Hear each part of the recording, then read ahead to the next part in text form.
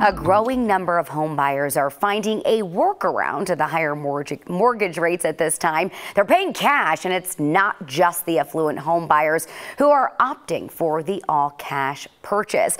Our real estate expert joins us this morning. Lane Lyon is a realtor and, of course, managing broker at Coldwell Banker. Thank you so much for joining us this morning. Good morning. Cash is king. Oh, my goodness. For those that can get it, right? Absolutely.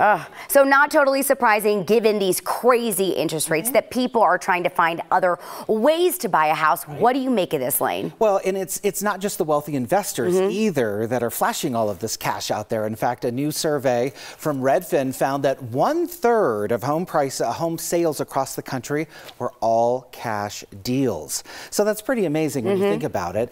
Denver, it's about the same. That's up about 30% from last year, and the highest it's been in about 9 years. So why is all of this happening?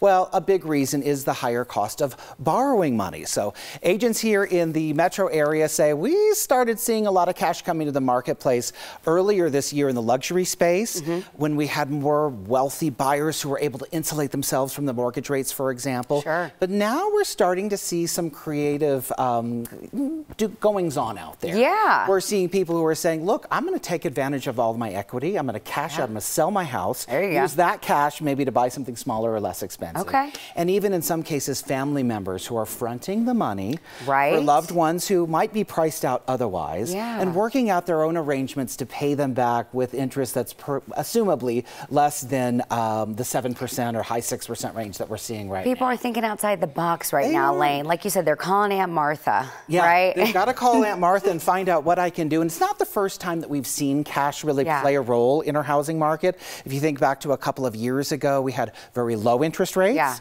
a lot of buyer demand. There was a lot of those bidding wars going on. Oh, yeah. And the people paying cash moved to the front of the line. Sure, because why not have it boom right there? Easier to work with. Yeah. So now we're seeing the cash back, and it's because the interest rates are higher. Okay, so these contracts are different when you're paying in all cash than if you're getting a loan. So what can we expect if we're paying cash? Beware, when you're paying cash, there are typically fewer ways to get out of that contract if you have cold feet. I'm one of those who starts to change my mind. So typically when you have a loan, you have more outs in the contract. So for example, if the house doesn't appraise and the seller doesn't want to lower the price, you can get out of the deal. If all of a sudden I don't qualify for my loan at the end of the process, I can get out.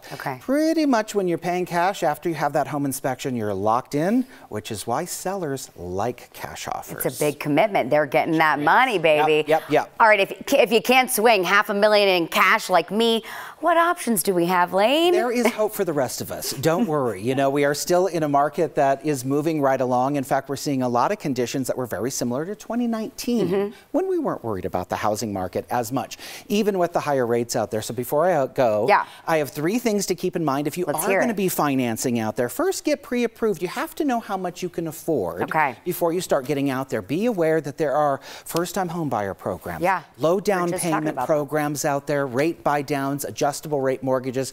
You have to ask those questions. So call your realtor and maybe that rich cousin that you haven't spoken to for a while and get out there, because we do anticipate when the rates start to come down, the prices will go back up. Oh, such good information as always, Lane. Thank you so much for joining us this morning. Have a great day. Of course, you too. We'll